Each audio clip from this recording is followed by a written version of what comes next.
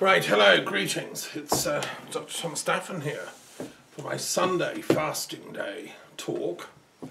And today is the amazing 8th of November, which is the day after the results of the American election have finally become known.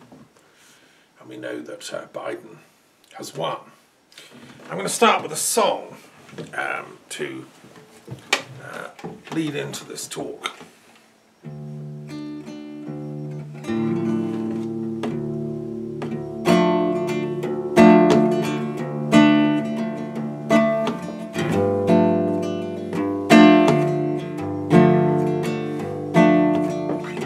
It's time for a reckoning.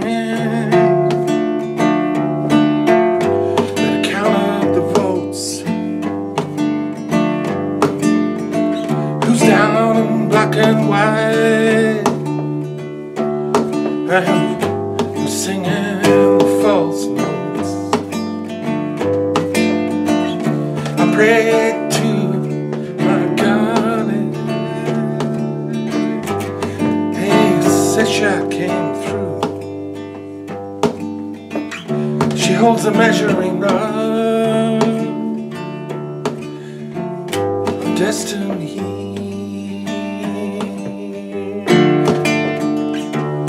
All of them numbers are shining up above.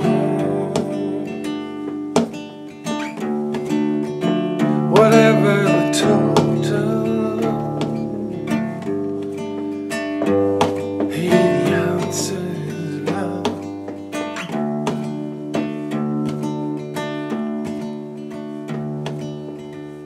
I swear to you, God is,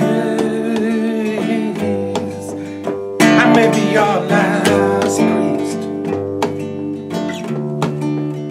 I ain't letting go till we bring to the suffering a relief.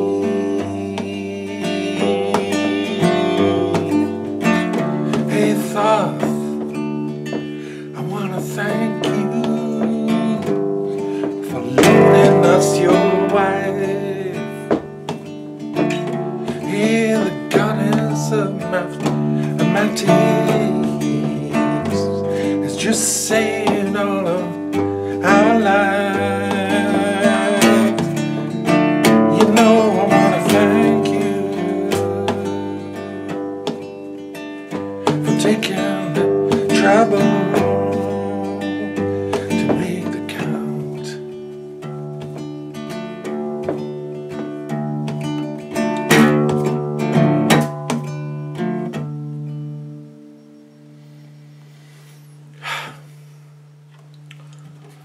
Ha! Right, that was fun. That's my little song in honour of Sheshat. And, you know, the mathematics and the count and all that. As some of you know, I'm writing a book on mathematics and religion. Each day I do my daily quota of work, and in the last few days I've been encountering Sheshat, who was the Egyptian goddess of mathematics. Which, you know, amazing really. I mean, these ancient Egyptians were quite clever, and they designated her as the wife of Thoth. Thoth has always been one of my intellectual heroes when I discovered Hermeticism and the whole European Hermetic Renaissance, the Elizabethan stuff, you know, sitting in the Warburg reading Francis Yates' works and sitting in the British Library reading Dee's original writings and stuff. Falling in love with Thoth, right? And then, lo and behold, his wife's the goddess of maths. So I think that's really cool. And she's long neglected. Maths departments around the country and the world getting away with murder because they don't ever mention her.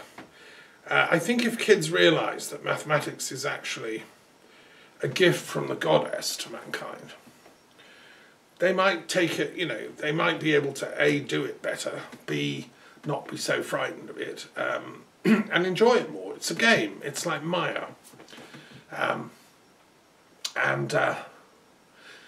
But it's very important because it you know, governs number, it governs money, it governs our economic anxieties as a planet, it governs you know, countless fields, mathematics. So that's why I'm doing a sort of fight back.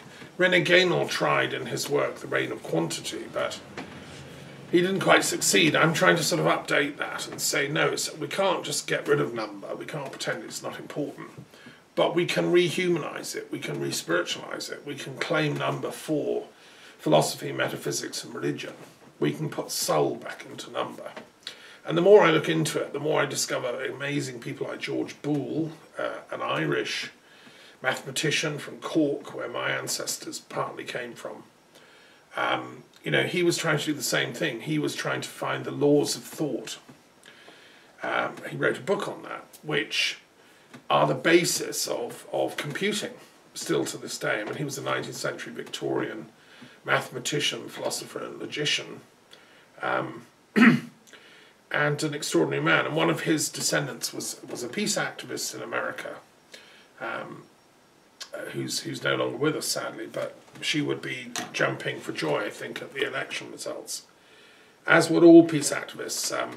Although, you know, one shouldn't be naive and think that the Democratic Party is going to convert into a pacifist party. No. Anyway, let me come to that shortly. So look, like everyone, I've been on tenterhooks the last few days about the American results. Oh dear, praying for you know, common sense, right reason, and praying to the goddess of mathematics, you know, to come up with the count. And it's amazing to watch, actually, how, yeah, to see democracy in action actually working for a change.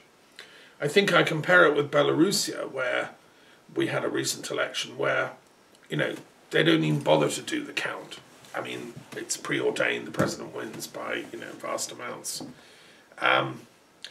It'd be very interesting to see if Belarus had an effective counting system like the USA has, and the election was rerun, you know, what would the actual results be? I think it's incredibly important that countries have a robust, non-tamperable with counting system.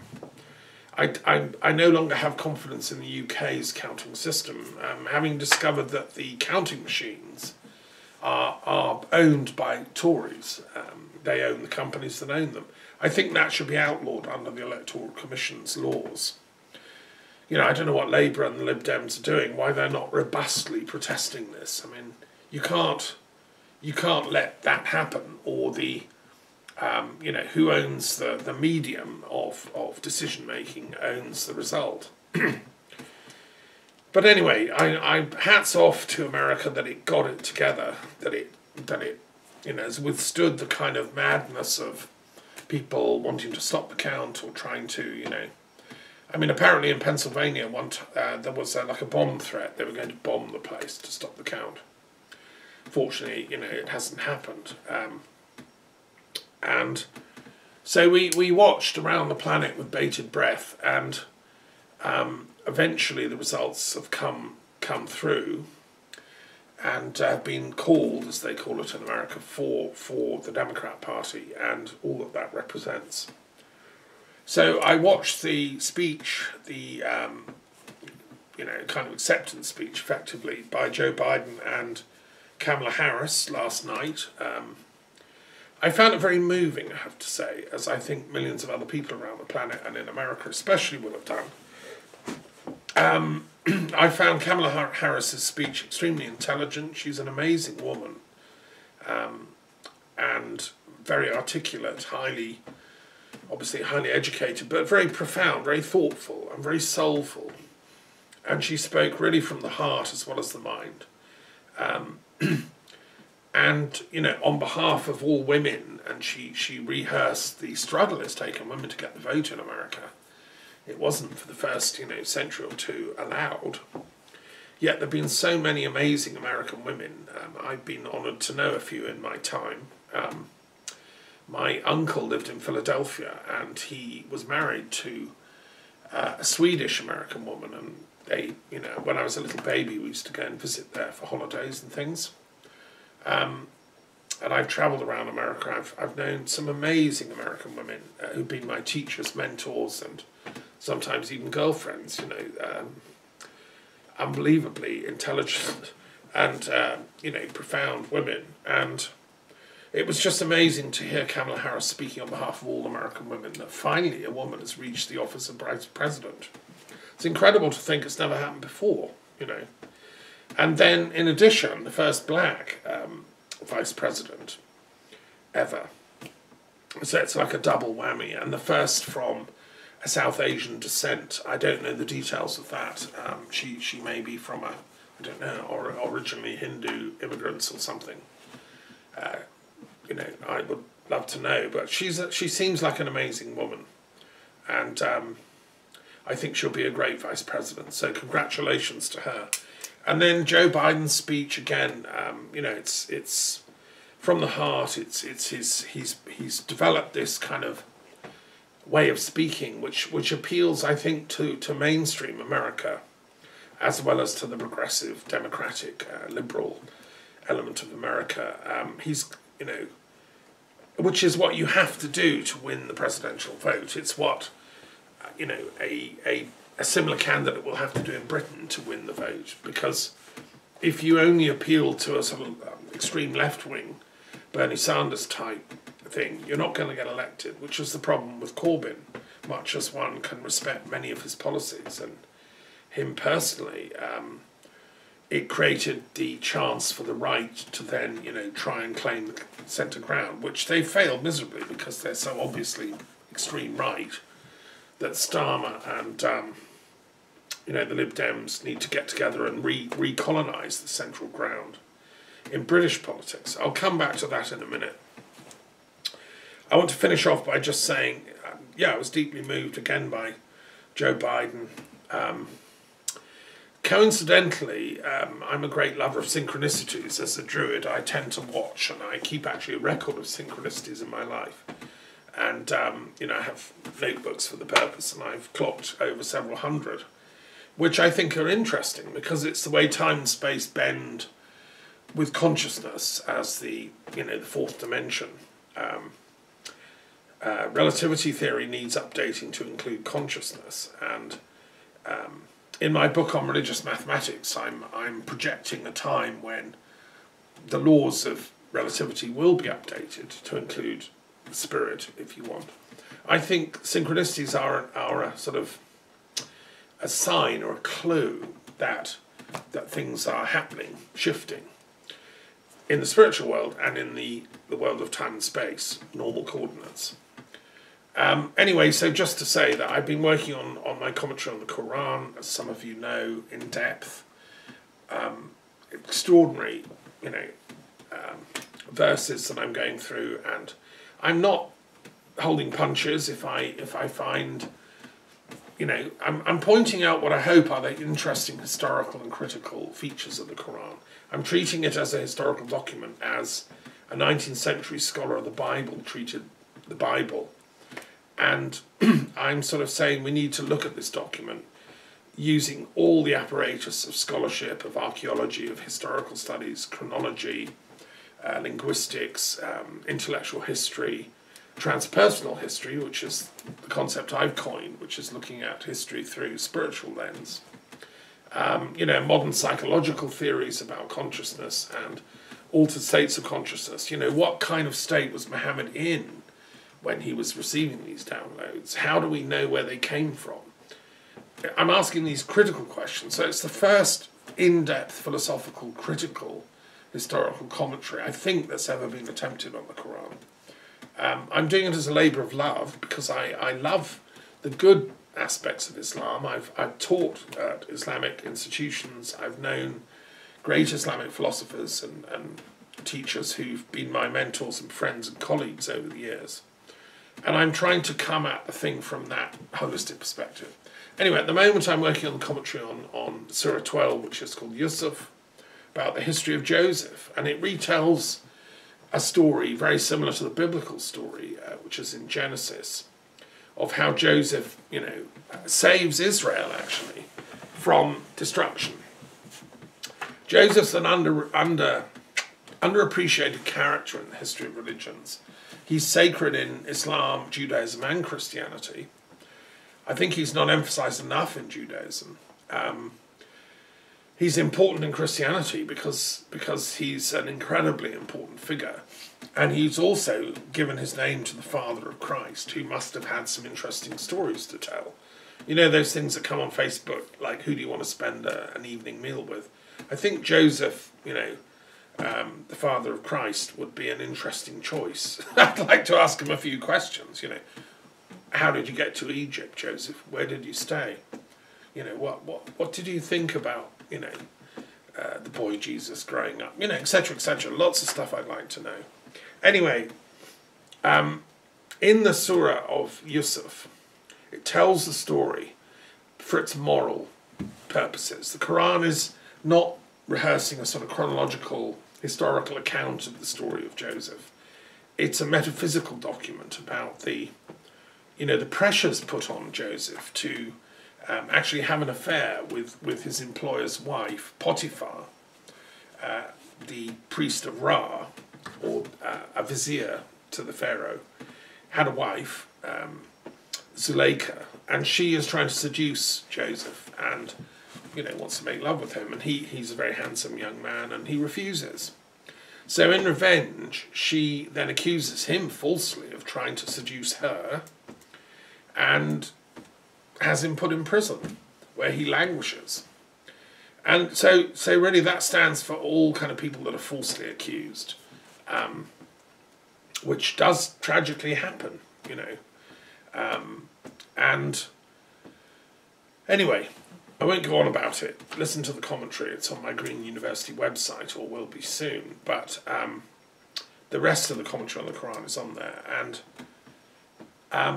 the irony, the synchronicity is that here I am working in depth on Joseph, and here is this guy called Joseph getting elected president in the US, which is like today's Egypt. It's the modern flesh pits of, you know, every desire you want can be, you know, satisfied, and it's got cities called Memphis and so on.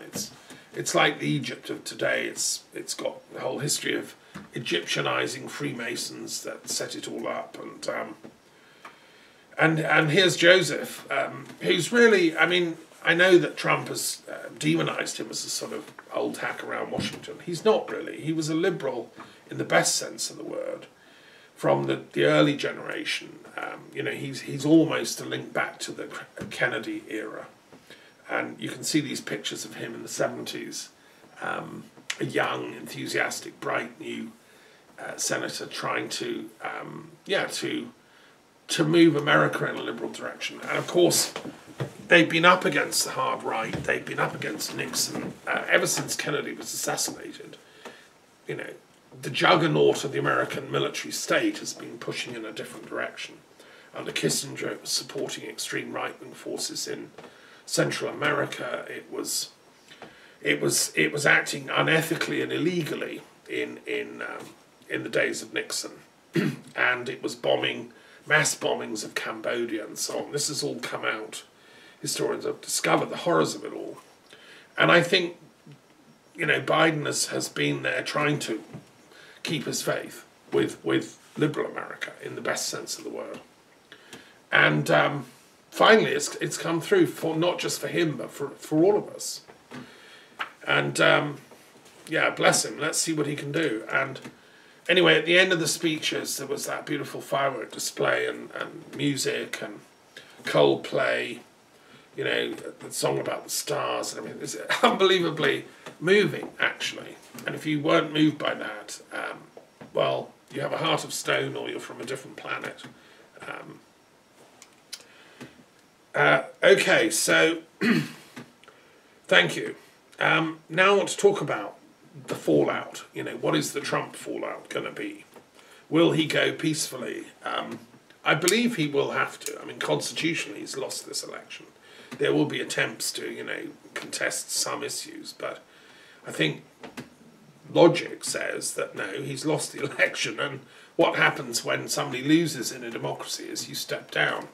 So I don't think he will dare to do otherwise. So I think he will go. What he will do in the future, I haven't got a clue. I mean, there are legal issues. He might well be prosecuted when he steps down. I think he will go to court. I think he has trodden on so many toes. He's sailed so close to the wind of illegality and crossed the line that he is going to end up in court at some point. And nobody can predict what will happen. You know, legal process needs to take its place. I was also interested in noting, I think it's true, I mean I haven't double-checked, fact-checked, but like it popped up everywhere, that Putin has also announced he's resigning or he's stepping down, not contesting the next elections. The timing of that was very interesting, actually. People have always commented on there seems to be a close link between Trump and Putin, and I'd always thought, I think like many people I'd assumed, that the reason Trump had been so pro-Russia in his policies you know, was because Putin had something on him, you know, some dirty photographs, God knows what, you know, in that world of blackmail politics, you know, all things are possible. But one assumed that Trump had something on Putin and had said, look, you know, if you, that Putin had something on Trump, and therefore it said, toe the line, mate, or we're going to release all this stuff. It's you know, I think it's probably true, but I think what occurred to me was maybe it's the other way round as well. Maybe Trump also has something on Putin, like similar stuff, you know, black magic rituals in the Kremlin, God knows what, you know. The mind boggles. And maybe with CIA, you know, blah blah, they've got some stuff on Putin. And so what's happening is that Putin is saying it's like his cover, Trump, is now fallen, and therefore they're going to go together. You know, forgive me if I'm wrong. You know, I mean, I'm not making allegations because one doesn't know. I'm just asking a question, really. Why would Putin announce his stepping down at the same time as Trump? He's signalling something, but why? You know, interesting. Let's keep watching that space. There are going to be quite a lot of Trump supporters that are not going to accept it very well. The Trump phenomenon is like a cult. It is a kind of, in the worst sense of the term, a sort of New Age cult. It's irrational, and it's more than that, actually. It's anti-rational, and I want to just explain what I mean by that. So,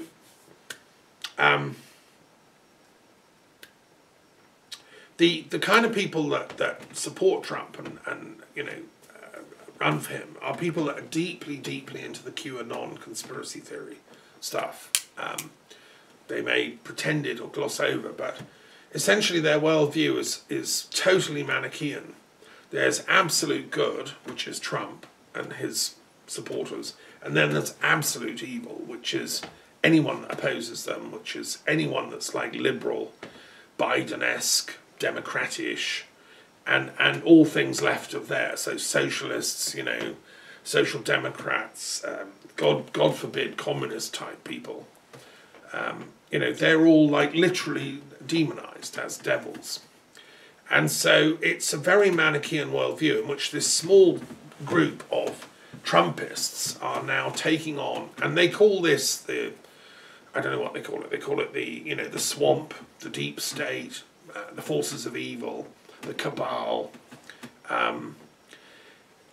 Along with that is the allegation that these people are so evil they're doing you know, extreme paedophilia, not just like liking young people, but no, you know, gross, indecent, violent sexual exploitation of young people to the point of murder. And then they're accusing mainstream liberal people, like actually the Clintons, like anyone who's vaguely liberal in American politics, and like the Prime Minister of my other country, Trudeau, of being in this secret cabal. Okay, so that's finally it's been taken down off Facebook. These conspiracy theories have been floating around for the last few years, and these Trumpites seem to literally believe it. I find it shocking, and I mean, I've gone into it, and, you know, as a scholar, an academic who's interested in conspiracy theories, I'm not denouncing all conspiracy theories as false. You know, I'm not, but I'm saying it's really important that we distinguish between true and false ones, and that we have to develop a sort of robust intellectual muscle that can do that, and have criteria for selection. Now, the problem is that our education systems in, I think, America, Britain, elsewhere, are not giving us sufficient thinking power to be necessarily able to do that. Because the sophistication with which the conspiracy theories are being advanced is so sophisticated, using high technology and stuff, that, you know, that it's hard for normal teachers, intellectual scholars like myself to kind of keep up to counter it. And no doubt that story is going to continue. You know, the people that generated the QAnon and all its related conspiracy theories are not going to go away. They're going to keep going, and you're going to get spun all kinds of further lies about Biden, the Democrats, and I find that all very sad. I think legislation needs tightening up in America and in Britain, which is rife with it too. And I think that's something that the Democrat government and the incoming government should concentrate on, is sort of tightening up this covert warfare that's been going on, this information warfare. The other thing that I found shocking about the Trump rhetoric and campaigning and all the rest of it is the blatant appeal to white supremacism, the sort of neo-Nazi bandwagon, the Ku Klux Klan types all supporting him. I find that deeply disturbing and worrying, and as a historian I take a long-term view of all that, and I want to share a few things I've been reflecting on and finding out, which I think puts the whole thing in a different light. The history of slavery is you know, a tragic factor in all this. I'm reading a really important book by one of the best British historians, Simon Sharma, who's a colleague of mine, great writer. He not only does really good historical research, he also writes the books really well. He wrote a great history of the French Revolution called Citizens. And now he's written this amazing book called Rough Crossings, which is a history of the slave trade, transatlantic slave trade, and its impact on American history and British, and above all at the time of the American Revolution in the 1770s and 1780s. What Simon Sharma has discovered is really interesting. Okay, he's discovered that that when the War of Independence, so-called, broke out in the American colonies, the American rebels, or revolutionaries, whatever you want to call them, were absolutely determined to keep slavery as it was. It was the basis of a lot of their economic power in the South, particularly in the Carolinas and you know, the southern states, Virginia. And they were benefiting from slavery. There was no question in their minds that the War of Independence was any kind of good news for the slaves. No, it was just business as usual. Most of the signatures, in fact probably all of the signatures of the Declaration of Independence, were all slave owners with small or large holdings. They just took it as read. It was the way things were. And there was no way they were going to give it up. One or two little liberal voices were peeking up in Massachusetts and sort of New England, saying, well, maybe slavery's wrong, you know, maybe we should get rid of it when we have our independence from the UK. But they were snuffed out mercilessly by counter-propaganda from the kind of conservative revolutionaries that wanted independence Now, the paradox here, the British, who were trying desperately to keep the colony, within the bigger picture of the British Empire, had become more liberal by then. In two specific regards, we had made a pact with the American Indians west of the Appalachians, through Canada, inheriting the French holdings, whereby we'd promised these Indians not to colonize their lands. We would have trading forts, we would send parties down and trade and stuff, but we weren't going to do mass settlement. No, thank you very much. We were happy with the Appalachian, east of the Appalachian colonies. Now, the landowners of Virginia and the colonies didn't like that at all. They wanted just to move west and conquer Indian lands. They couldn't do that as long as the British still ran the show.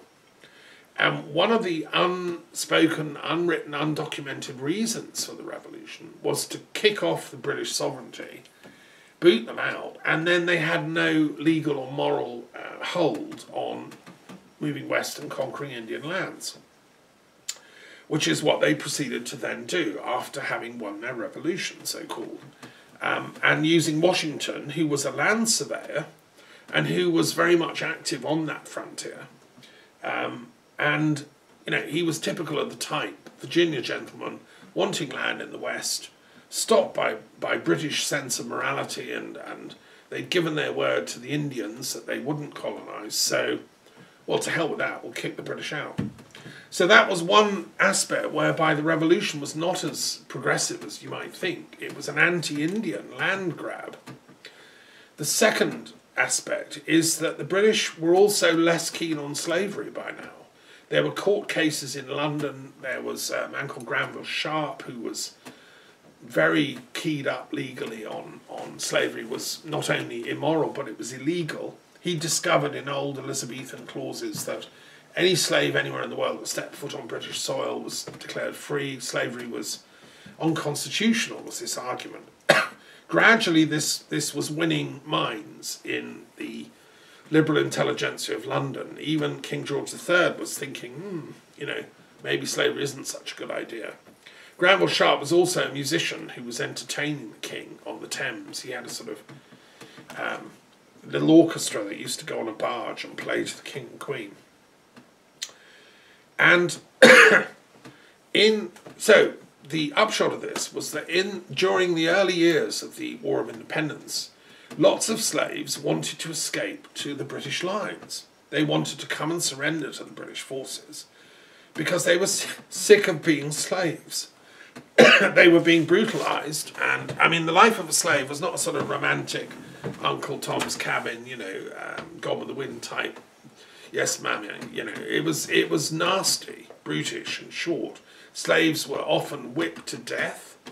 They were hung. They were brutalized. I mean, women, young women, were raped routinely by the white masters. Raped as in forced to have sex. So that was the situation of the real slaves. They were denied reading and writing. They were not allowed to read the Bible. They didn't know how to read the Bible. Even if they were interested in Christianity, there was no tender evangelization going on. So the British felt, maybe these rebels and their slaves, when the slaves started coming over to the British ranks, they said, and a couple of the generals gave declarations, that they would receive their freedom. They would be granted freedom if they made it to the British ranks. And quite a few thousand did. And what Simon Sharma does is he documents this process in detail, which, I'm a historian, I've studied American history, world history, European and British history in considerable depth. I didn't know all this. I ought to have known it, It's one of those amazing things when you discover